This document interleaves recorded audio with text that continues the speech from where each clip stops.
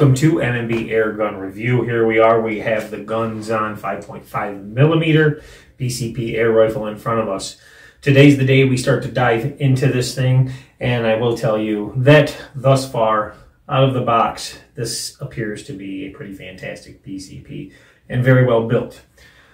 We're going to dive farther into that. So what have I done so far? Well, we've laser checked the barrel to make sure it's true and straight. We have checked the internals of the rifling to make sure it is rifled properly. We have checked the machining of the receiver to make sure everything lines up perfectly. We have checked to see if all screws are in place and there and tight, and they are. It's been taken apart. I have lubed it up, although it did come pretty well lubed. The barrel is clean. Did not really require any cleaning, but I did do it, and it has been holding air pretty good. I think I may have lost a few PSI since the last time I posted on this, and that could be due to temperature fluctuations. So nothing that I'm really concerned about right now, although I will tell you I wish they would not use the silicone on the threads like Catalan does. Also, a lot of PCP companies do that.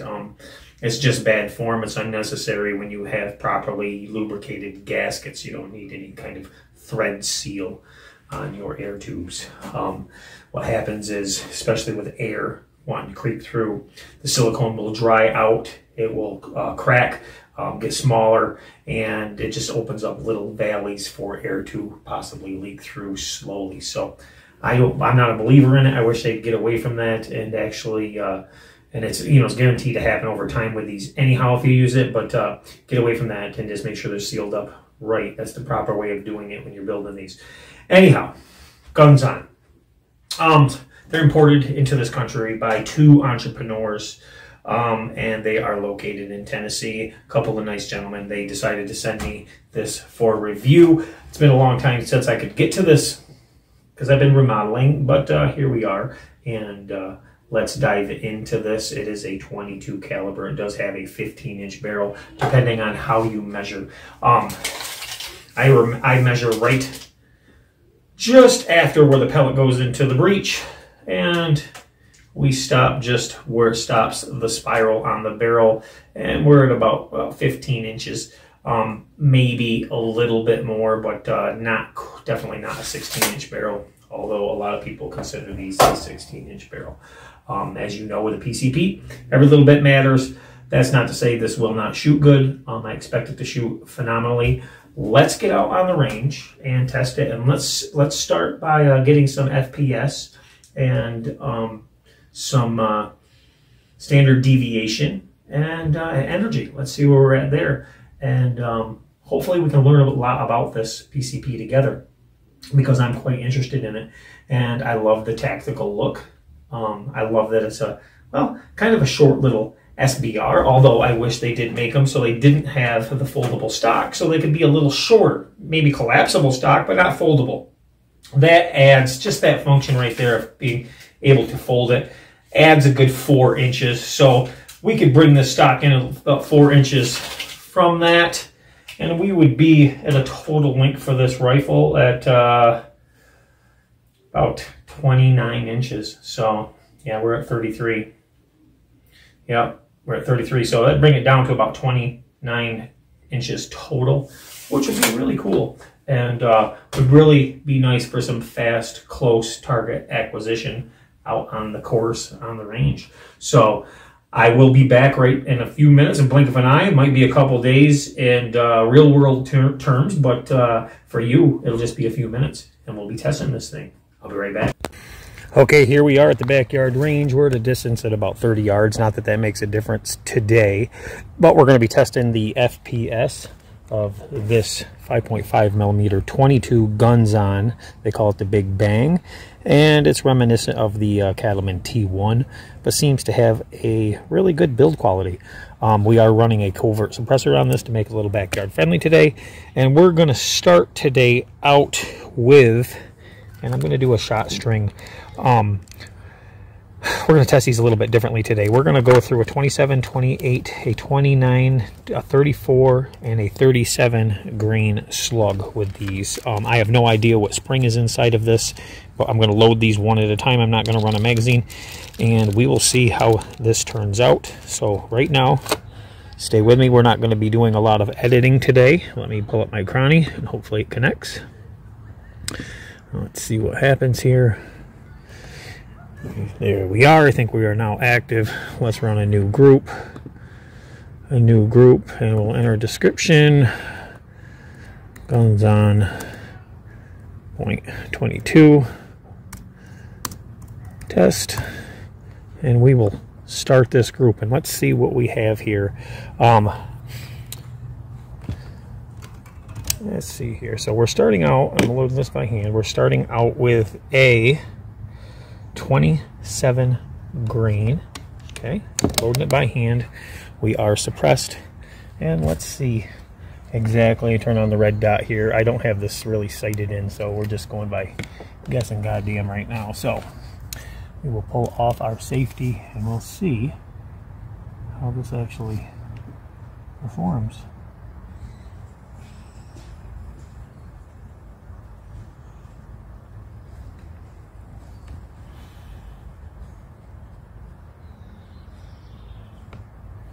And what we got, oh, we're not safe, we're on fire. Okay, sorry about that, guys.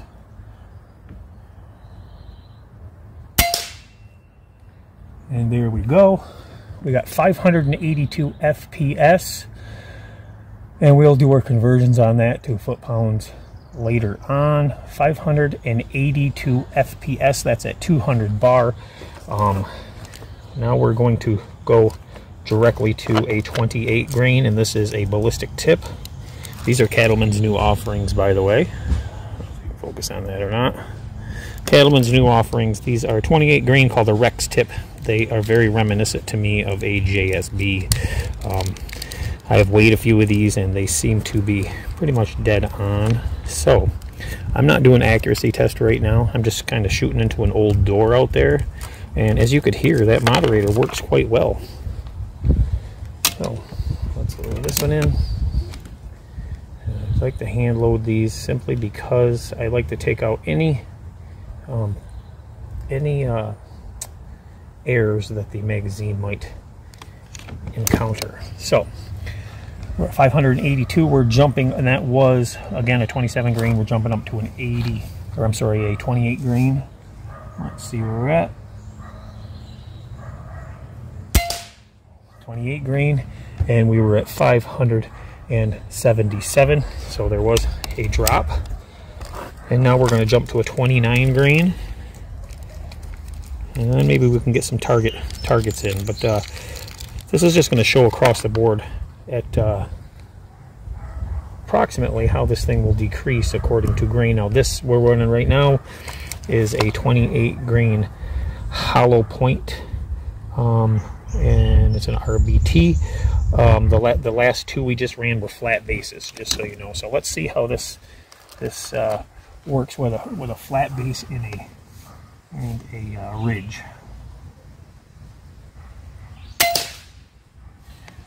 Uh, 580. So with the RBT, we got a little more speed out of it, which was pretty impressive. So I'm gonna set these up here because that made me very curious. The RBTs seem to pick up a bit. Standard deviation, where are we at? A 2.52 right now, running these greens. So let's that's not too shabby. Let's step it up one more. We're gonna jump to a 34 grain. And right now we're just trying to get an idea of how this thing is going to shoot. This is just tests, basically, just to see how it's going to shoot. And I will tell you that this thing is built really quite well. So once again, we're into a 34 grain hollow point cup base. So we jump from a 29 to a 34. I probably shouldn't have done that, but that's what we're doing. A lot harder of a hit down there, a lot harder of a hit, but we were at 512 feet per second. So this doesn't have a real heavy spring in it, but I bet you the accuracy is going to be great. Let's jump this all the way up right now to a 37, and this is going to be a flat base hollow point, and see what we got. Actually, I'm going to put this back in order so I don't forget later on. This is a flat base hollow point. This is a 37 grain.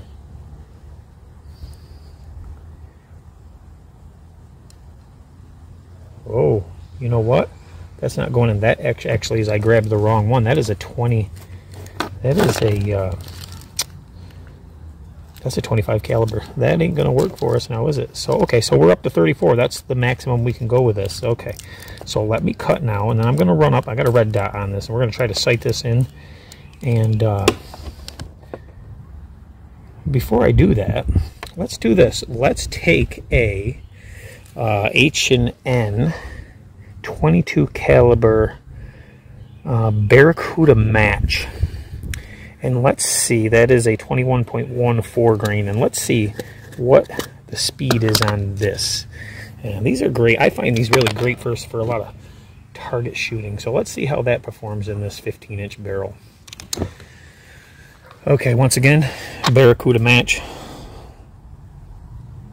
There you are. And let's see what we got for speed out of this. Now we'll check our bar, and then we'll start doing some target tests.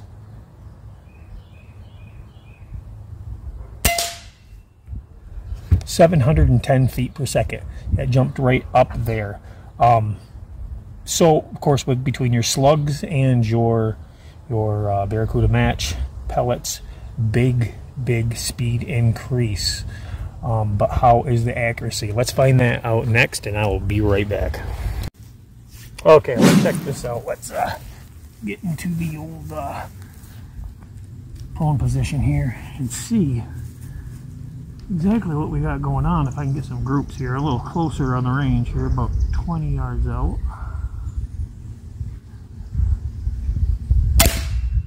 Okay, I see where we're hitting on target. I'm going to roll with that, guys, just on the edge of the targets, which means that the range that I was shooting at, drop the pellet here. The range that I was shooting at, I must have been just off paper, and what I have is a little foam background, and it just you can't tell where they shoot. So I'm gonna stick with this and see what she gives us for a group, and I'll be right. We'll show you here in a second exactly what this is here.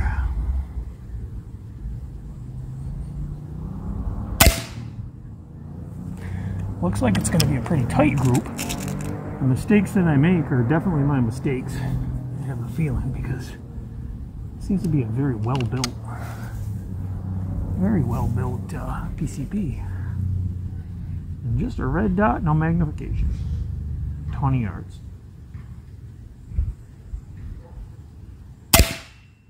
Ooh, same hold it. So it's very consistent. I'll show you these in a second. I got it at 3. Let's go 4. You know what though? This PSI this is functioning at right now seems to be the PSI that it really enjoys. Yeah, that standard deviation, I bet, I wish I had the chrono on it right now, is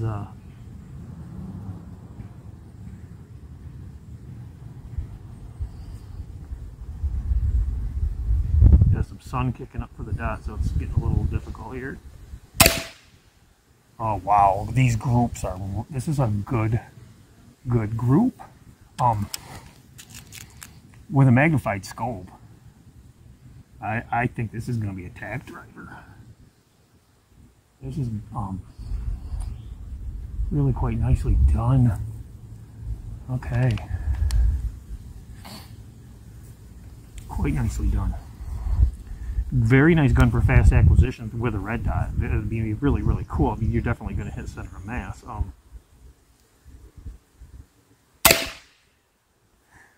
Yeah, this is just banging them right in the same spot. Let's do one more for good measure, and then we'll show you the target. Well, this is my initial impressions right now are pretty good. Of course, we're going to do a lot more testing with this. So Gunsan, whoever's building these for you, they're doing a great job.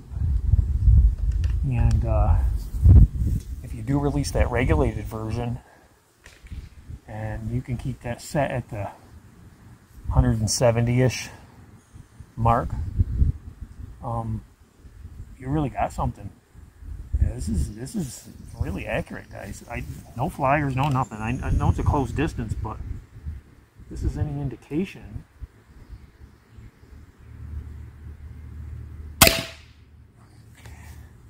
It doesn't get no better than that, guys. So let's grab this and walk up to it. Yeah, so this is a pretty good, pretty decent group that I think here. Not far out, but hold on here. There we are. Look at that. And that's really quite a tight group for a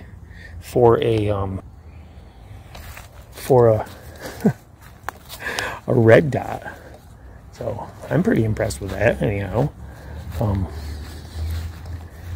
get back here. We're gonna walk back to the bench, sit you guys down, and get back up to the review room and give you some final thoughts for the first day with the guns on. Just messing around. I might do a little bit of plinking before I go back up there, but you guys watching, it'll be just a second.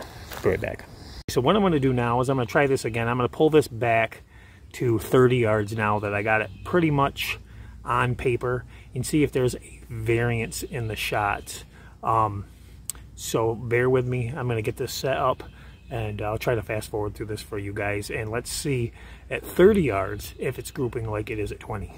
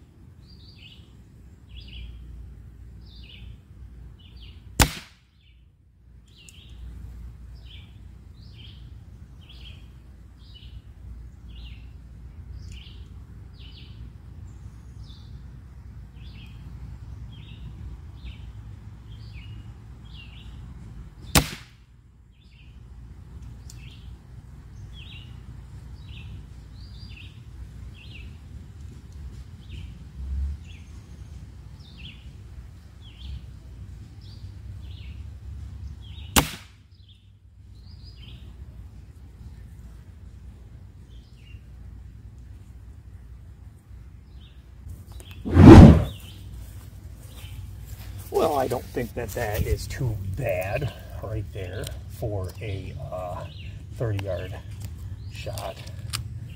Look at this. Not too shabby. First group, second group. Now, to be fair, I didn't dial anything in.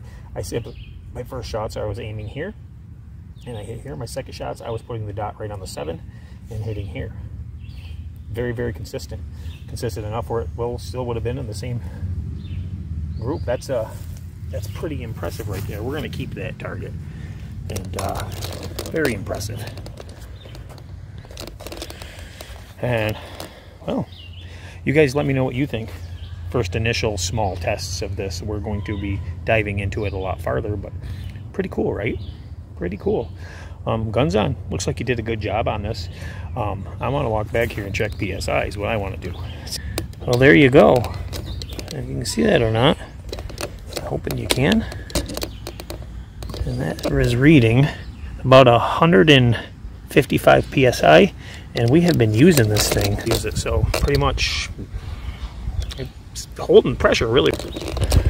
So what are my impressions? It's pretty cool. I'm not really set up for this today. I kind of did this on a whim, but it's pretty cool. Now if I can move this back to my 50-yard spot and do it, which I think is going to be, I think it's going to work out pretty well. We'll do that on another day. We'll move it back to 50, but I need some magnification. Although it did do really well with the red dot. It's just really hard for me to sight that red dot in without magnification. I'm gonna have to make a run to the store and grab some more targets too, because in the move I seem to have misplaced my entire box of targets and pasties. So I'm going to need to pick up some more of those, but we'll be back. This one's got me intrigued. I'm wondering how far out exactly it will hit. If you're wondering what I was just using, that's, well, my Baracuda match. It's one of my favorite pellets, and they work.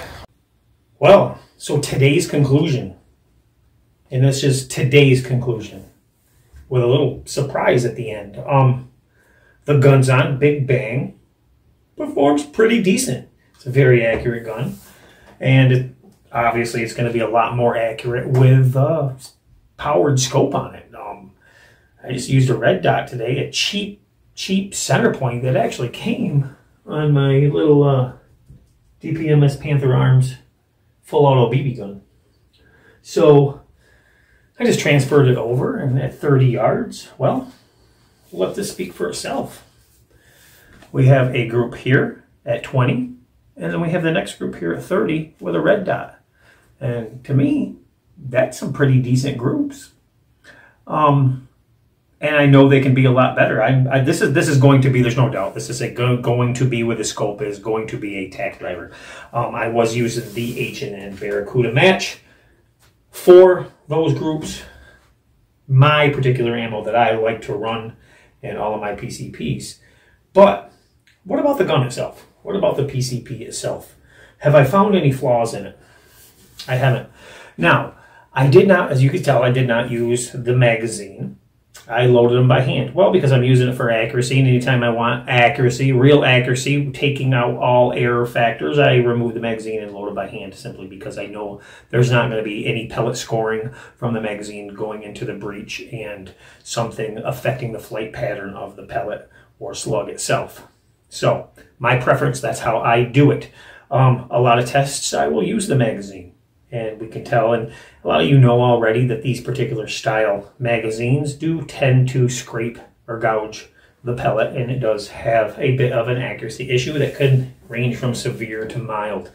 But this PCP itself is beautifully engineered. It works fantastic. We shot this down to a little over 150 bar. It was fully charged at 200 when we started, and at that 170, a 170 bar, 172, down to 150 was that beautiful sweet spot that maintains some good standard deviations, which figures I will put on the screen.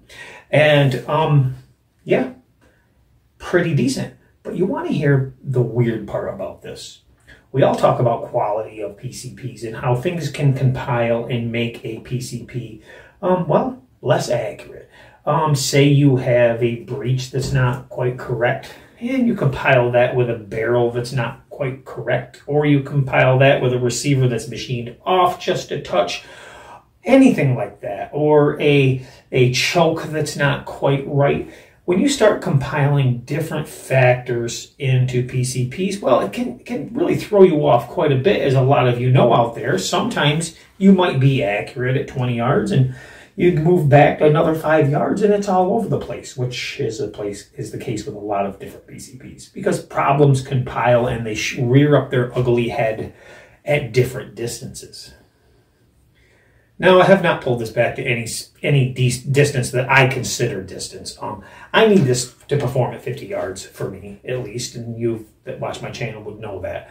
But it did really well at 30, it did really well at 20, it's got a 15-inch barrel, and it's straight as an arrow. Before I started the test, I literally tore this thing apart and mic'd and checked every component and part on this to make sure, in my mind, that there was not going to be any flukes or mishaps, and I was going to correct it beforehand if there was, and let you, the viewer, know if there was an issue. There was not. It had proper lubrication inside. I've never, not a big trigger pull tester. Because honestly, my opinion is, and this is my opinion, and I know a lot of you will disagree, but this is how it works for me. That trigger break is all in the mind, to me.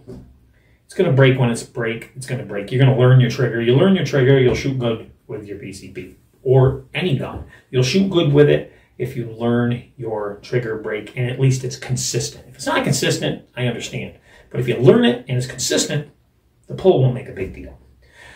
A lot of you will disagree, and well, maybe that's how it is for you, but that's not how it is for me. For me, I learn it and I don't worry about it. And if I can set a trigger and make it a little smoother, that's a different story. And that's fun to do too. Diving in is fun. Now, all that being said, I dove into this and I checked it all out. We know it's holding PSI. We know the barrel is perfectly straight. We know the rifling is fantastic. We know the machine work inside is fantastic. The trigger is great. Everything's good on this.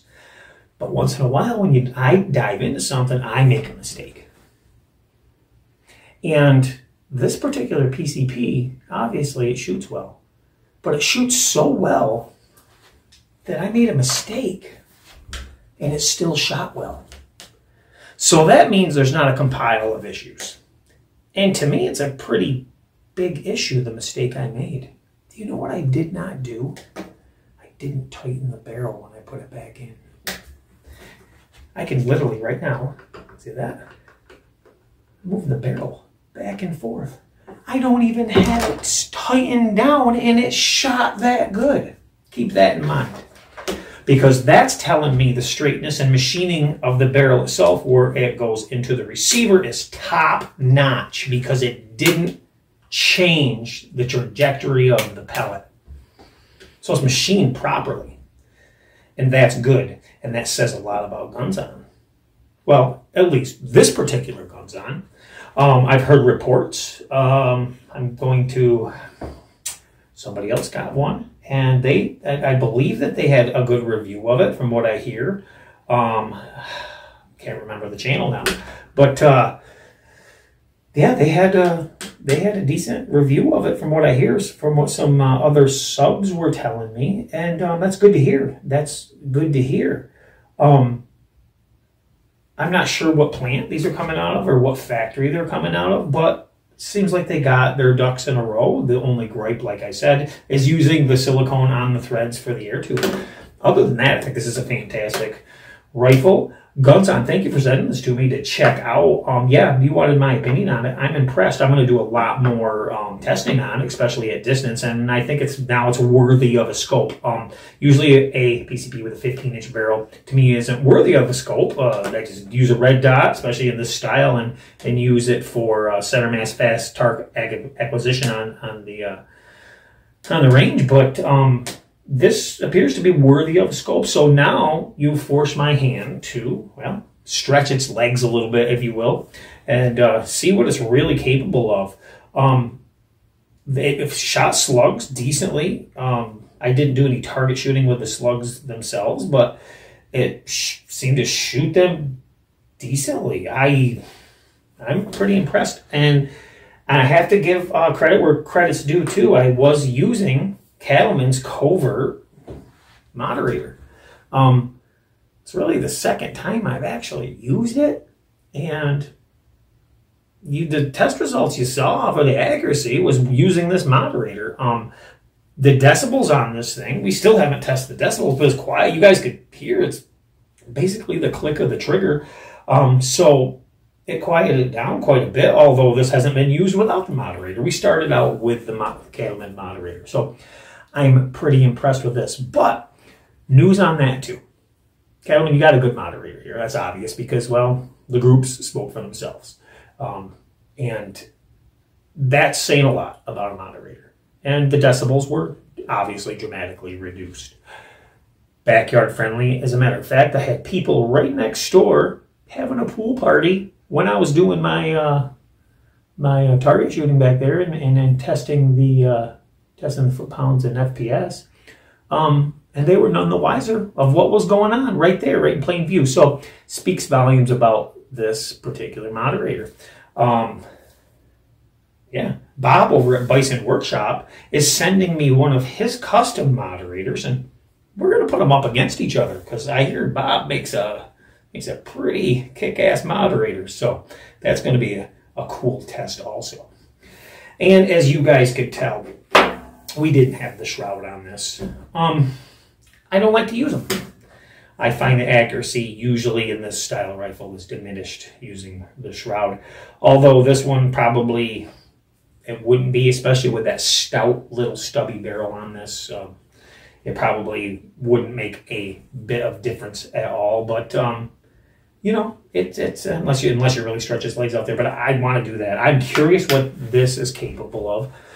Will it group good at 50 yards? I bet it does. Will it group good at 75? I have a feeling this is going to surprise some people, but we'll have to see. We'll have to see. I'm interested. I'm very interested. And some other good news, guys. We have Terry from Fox Air Power, foxairpower.com, Central Valley Air Gunners. Go over there on YouTube and check out his channel. He's got some really awesome AEA products, and he's going to be sending me out, I believe, 1 or 2 air guns to be testing. And one is a beautiful 30 cal semi-automatic, I believe. So you want to check him out and stay tuned for those. We got to find some competition for him. The competition, something I need competition for, and I spoke of this before, is my T2, my beautiful Cattleman T2. This is one of the best performing PCPs that I've ever used. And I'm not saying that because I like Cattleman. As a matter of fact, Cattleman's had a lot of problems as of late, a lot of problems. But this particular one is literally a tack driver, and there's no modifications to it. So that's really cool. And I do use the shroud on this one. This one is a all-day 100-yard, I say tack driver. People say, what do you mean by tack driver? I say, well, I almost split a card with it offhand, and was very close each time I did it. I did hit the card, but I didn't split it. So I called it a foul. Didn't happen, but it's close. It works. It worked from day one when I got it. It's an extremely good shooter, and that's what I like to consider my 100-yard gun. But we need some competition for that 22. Need some competition for it. Maybe with a little barrel, maybe it'll be competition for it, but I can't see it realistically at 100 yards. Maybe it's just my mindset. I've been proven wrong before, but we'll have to see. But what I will tell you is this PCP, I mountain bike, guys. So I sometimes I have a little slip of the tongue. Just come back from a ride not too long ago. But this particular PCP is engineered very well. It's put together very well. And I think the numbers speak well for it. And keep in mind, this is an unregulated version. They do have a regulated version that they are going to send me to test also. And that's exciting because if this one shoots this good, initially, unregulated, I imagine their regulated version is going to be top notch. So once again, Gunsan, thank you guys, you two. Thank you so much for sending this to me to get my hands on it and actually start the testing process. I realize this test is all over the place, but you know, we had to start someplace, and it's a beautiful day out. We just got in the new studio. We just started up the little range out back, and well, I had to start someplace, right? Thanks guys for sticking with me. Thanks for sticking around, and much more is coming. I will see you soon, and we'll have a lot more tests on the Gunsan Big Bang. I love that name, Big Bang 5.5. And I bet you without the moderator it will bark. So probably Big Bang is a fitting name. Thanks guys. I'll see you soon. Have a good one. Bye.